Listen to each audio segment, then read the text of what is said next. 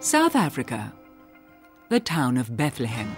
This is the location where the first privately owned and operated hydroelectricity power plant in the country will be built. In the past, South Africa was confined to the idea that all electricity should actually come from coal. And all electricity generation plants that has been built and constructed in South Africa was coal-based, and it has been done in the 1970s. So during the last 20-30 years, no new electricity generation plants have been established. For a middle-income country, South Africa has very high carbon dioxide emissions. Electricity is not only produced in a dirty way, it's also very cheap, which makes it hard for clean electricity producers, such as small hydropower, to compete. However, a contribution from the Dutch Ministry of Foreign Affairs helped the project developers of New Planet to overcome significant hurdles that the project faced as a first mover. Bethlehem Hydro will consist of 2 hydropower plants that will be built on separate locations along the As River. This project is small scale. It's about 7 megawatts in capacity. South Africa's got 40,000 megawatts of power generation capacity, 95% of which is coal, which gives us a very good CDM climate change baseline. So the benefits of the project is in terms of climate change is significant. We will be saving about 33,000 tons of CO2 a year. Even though not the main objective, the project has other benefits besides the CO2 emission reductions.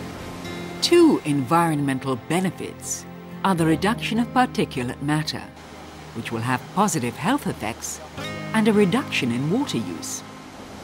Just this little 7 megawatt plant will save water to the effect of 180 average households' consumption per year.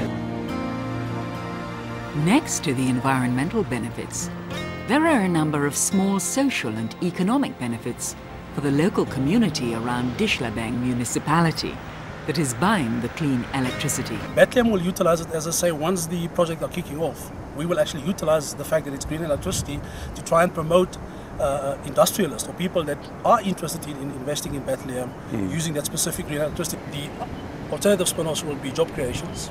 That's the main thing at this point in time. Also, whether it's full-time employment or temporary employment, at least people will benefit. You've got unskilled, semi-skilled and skilled people. So what will actually happen is the skilled people will get the training, or semi-skilled people will get training to become skilled workers, and the unemployed will be trained. Considering the limited size of the project, these positive side effects will be relatively small. However, one other issue that first appeared to be a major problem for Bethlehem Hydro's development might prove to be its main achievement in the end. Namely, its struggle through the legislative and administrative systems of South Africa, which led to great delays in the project's startup phase. The project faced a lot of unexpected delays in its implementation, mostly due to regulatory reasons. Initially we thought financing is going to be the big problem. Financing at the end, after you got the licenses, wasn't the big problem.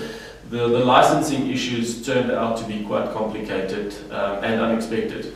Our water use license is the prime example. That took us 3 years. Also for water affairs, giving a license for long-term, for private sector hydropower generation was to them something that they've got no experience in, and they were quite uncertain about what the risks were involved.